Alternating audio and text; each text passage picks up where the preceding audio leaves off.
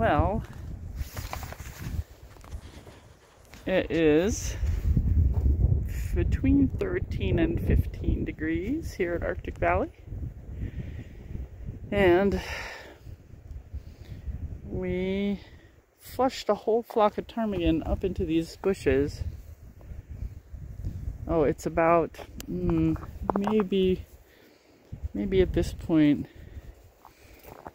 it is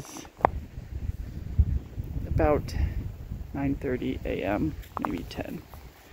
And like, see if I can see a ptarmigan. They're all white except for just a little bit of black on their tail feathers right now. And we found a frozen one, which a group of dogs ahead of us had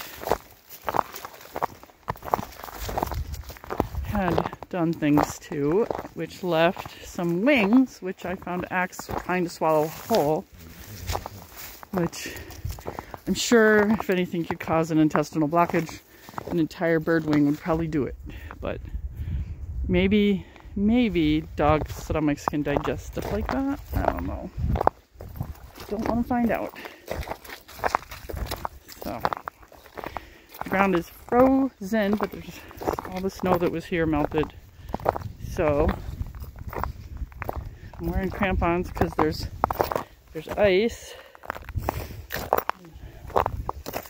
But I wish there was snow. It'd be a little bit more padded.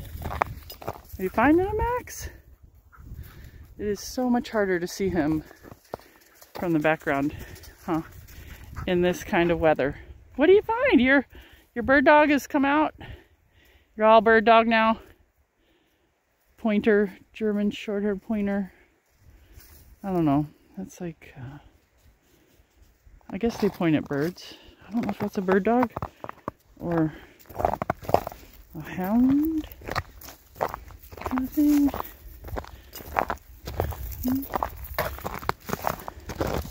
I know bird dogs are sighting with eyes, and hounds are sighting with noses. Huh? Axe.